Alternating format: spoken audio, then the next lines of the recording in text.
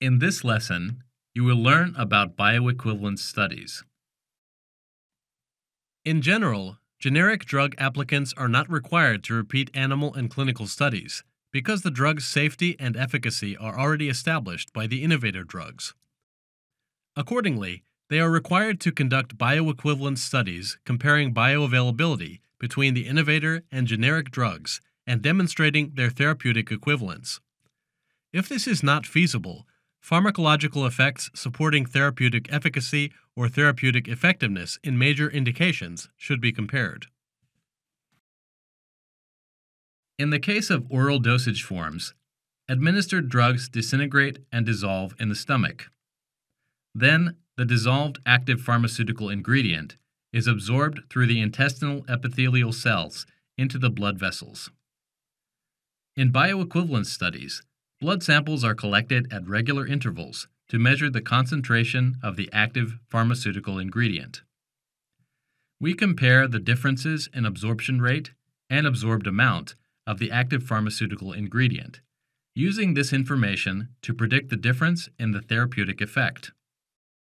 The therapeutic confirmatory studies are usually highly variable, so several hundred subjects are required to demonstrate the statistical validity of the results.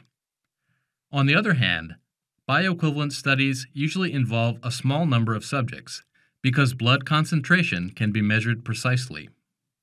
For this reason, we can confirm therapeutic equivalence economically and efficiently in bioequivalence studies, which use pharmacokinetics as an indicator. Next, we will take a look at the steps in the procedure for bioequivalence evaluation. First, a reference product is selected. Among 3 lots of the innovator drug, the one with an intermediate dissolution profile should be selected as the reference product. Next, the reference and test products are compared to prove the similarity of dissolution profiles. Finally, the reference and test products are administered to humans, and the drug blood concentration is measured to evaluate the bioequivalence. In bioequivalence studies, 1 dose unit or clinical usual dose is administered for a single dose study. Drugs are administered with 100 to 200 milliliters of water after fasting for more than 10 hours, and fasting should continue for at least 4 hours after the drug is taken. An appropriate study protocol should be determined, including the required number of subjects and sampling intervals, based on preliminary studies and previously reported data. The rationale of the protocol should also be explained. Generally, crossover studies should be employed, with random assignment of individual subjects to each group. The reference and test products are administered to subjects in 2 groups at different times, and the results with each formulation are evaluated. The advantage of a crossover design is smaller subject number requirements because the variations in data are smaller compared to a parallel group comparative study. On the other hand, if the study period is long, this type of study can place significant burdens on the subjects. In addition, a washout period is needed. Washout periods are used in crossover studies between the administration of test and reference products, and they should usually be more than 5 times the elimination half-life of the substance to be measured. Therefore, in the case of drugs with extremely long half-lives, a parallel design could be considered. A sufficient number of subjects for assessing bioequivalence should be included.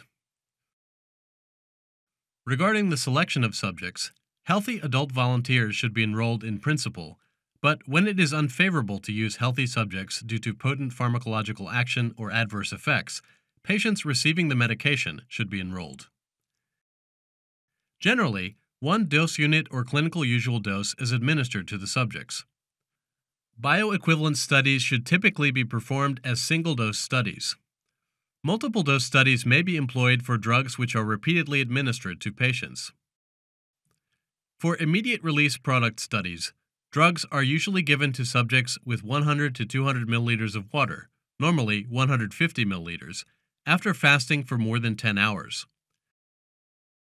For solubility-enhanced products, extended-release products, and enteric-coated products, Bioequivalence studies should be performed as single-dose studies for both fasted and fed conditions.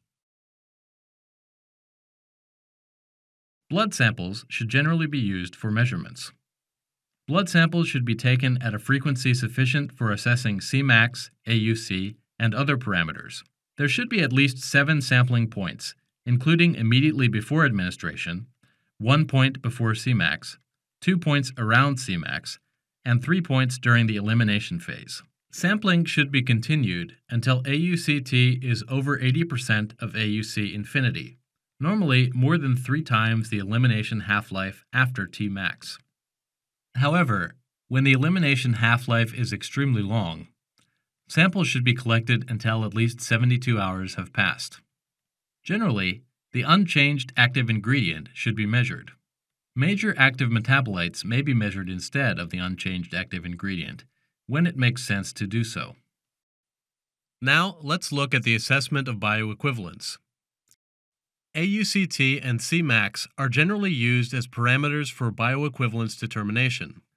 AUCT and Cmax are usually log-normally distributed, so these parameters are logarithmically transformed before the statistical analysis. If the 90% confidence interval of the differences in average values of logarithmic AUCT and Cmax between the test and reference products is within the acceptable range of log 0.8 to log 1.25, the test product is considered to be bioequivalent to the reference product. Other parameters can be used as supporting information. However, test products are accepted as bioequivalent even if the confidence interval is not in the above range when the following 3 conditions are satisfied. First, the differences in average values of assessed logarithmic parameters between the 2 products are within the range log 0.9 to log 1.11. Second, the dissolution profile is evaluated to be similar, or in the case of extended-release products, the dissolution profile must be equivalent. And third, the total number of subjects is at least 20. This session covered the typical bioequivalence study protocols for the Japanese guidelines. The English version of the Japanese guidelines for bioequivalence studies is available at the URLs shown on this slide.